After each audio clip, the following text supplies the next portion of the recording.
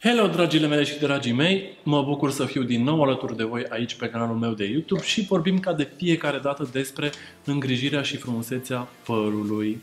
Apropo, sper că nu v-ați plictisit încă. Dacă v-ați plictisit, spuneți-mi și schimbăm subiectul. Nu știu, fac rețete. Asta este, o să-i fac concurență Jamilei. Găsesc eu ceva de făcut cu făină, cu ou și cu drojdie. Nu e problemă.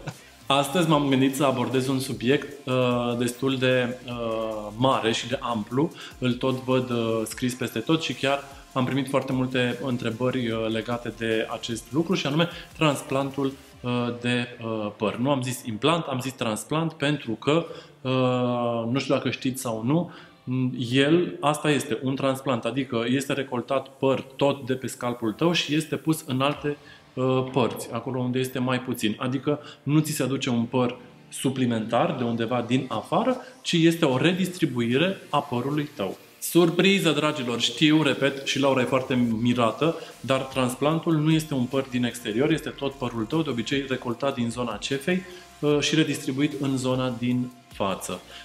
Gândiți-vă că este la fel ca la un, nu știu, transplant de organe. Adică șansele ca părul cuiva să ți se potrivească ție sunt foarte mici și s-ar putea ca corpul tău să respingă transplantul dacă nu este ceva cu care el este obișnuit. Acum că ne-am înțeles ce înseamnă transplantul de păr, să știți că este o procedură medicală care trebuie realizată doar în cabinete medicale de către profesioniști în acest domeniu, adică de către medici și asistente care au făcut școală în acest sens și care sunt autorizați să facă această procedură. Vă rog, nu faceți orice gen de intervenție medicală cu oameni care nu sunt specializați în acest sens. Este cea mai mare prostie pe care puteți să o faceți. Procedura în sine se face cu anestezie. Din câte știu eu, nu am suferit această procedură, dar din discuțiile pe care am avut cu pacienți se face cu anestezie locală, nu totală, ca să nu simți ce se întâmplă, dar în același timp ești conștient pe parcursul procedurii respective. Sunt două modalități în care se recoltează părul. De obicei se recoltează din zona de ceafă și fie se recoltează o fâșie de piele, efectiv se decupează o fâșie de piele și după aceea marginile se cos ca să nu se vadă, practic vei avea doar o dungă în punctul respectiv.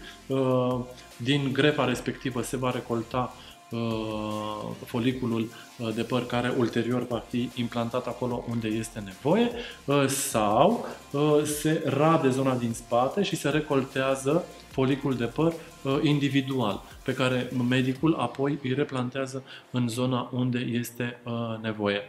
În funcție de medic, categoric vă va explica care este procedura și care este tehnica pe care el o folosește. Procedura durează între 4, 8, 10 ore în funcție de complexitate și de numărul de fire care sunt transplantate, pentru că este o muncă extrem de minuțioasă. Vă dați seama, este ceva care durează destul de mult, tocmai pentru că lucrăm cu ceva foarte mic și trebuie plantat. Gândiți-vă că noi pe suprafața scalpului în medie avem 100.000 de fire de păr. Deci noi, ca să dăm o densitate normală a părului, trebuie să plantăm destul de multe fire, ca să nu arate ciudat, să arate destul de natural efectul final. Este foarte important să știți că dacă aveți, de exemplu, părul lung, mai ales cum este în cazul femeilor și faceți transplant, nu vi se transplantează un fir lung de păr. Adică nu veți avea părul lung după ce terminați procedura în cabinetul medical. Veți avea un păr extrem de scurt, adică mai degrabă niște punctișoare pe care le veți vedea. Pentru că nu se transplantează firul de păr, propriu-zis, se transplantează foliculul, cel din care crește firul de păr. De obicei, această procedură nu se efectuează doar de un medic, ci de o echipă de medici, adică persoana care face va fi ajutată și de asistente și probabil că de alți colegi, pentru că, repet, este o procedură extrem de minuțioasă și extrem de elaborată. De asta este nevoie de aportul mai multor oameni, nu doar unui singur cadru specializat. Fiind o procedură medicală, să știți că sunt și riscuri asociate cu ea. Este foarte normal, există posibilitatea de inflamare, posibilitate de infecție, există posibilități de asemenea de respingere a implantului respectiv. Toate aceste lucruri este foarte important să le discutați cu medicul care va face procedura, cel care va conduce echipa care va face procedura, pentru că este foarte important să știți ce aveți de făcut după, acasă, home care, cum trebuie să tratați noul păr, despre ce este vorba cu pielea capului, în cât timp se vindecă și așa mai departe. Adică sunt lucruri despre care chiar trebuie să discutați cu medicul și pe care trebuie să fiți foarte bine lămurite sau lămuriți atunci când vă hotărâți să faceți această procedură. Din punct de vedere al costurilor, acestea variază undeva între 3.500 și 15.000 de dolari, în funcție, evident, de medic și de cantitatea de păr care este transplantată. Este o procedură medicală destul de minuțioasă, așa cum vă spuneam, și de asta și costurile sunt destul de mari.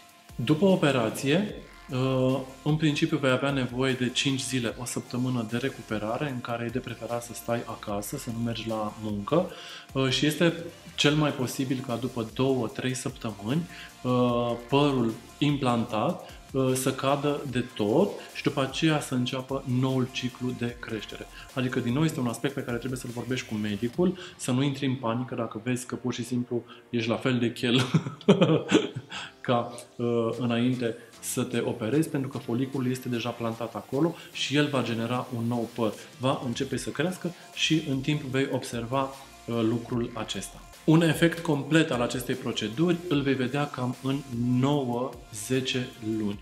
Da? Adică atunci este perioada maximă de stabilizare și atunci vei vedea concret ce a rămas, ce n-a rămas, cum se comportă, ce a fost acceptat și așa mai departe. Adică dacă începi această procedură, trebuie să-ți pui clar în cap că vreo 9 luni de zile nu o să observi mare lucru. Da? Nu te aștepți ca astăzi să faci procedura și într-o săptămână să ai dita mai volumul în cap și o grămadă de păr. Dragile și dragii mei, este o procedură destul de serioasă. Categoric vă rog să vă informați și să vorbiți cu medicii pe acest subiect dacă vă hotărâți să faceți acest lucru. Dacă aveți întrebări la care eu pot să vă răspund, cu foarte mare drag o voi face, fie aici pe YouTube, fie pe Instagram, fie pe Facebook. Și până data viitoare, nu uitați, aveți grijă de părul pe care îl aveți. Pa, pa!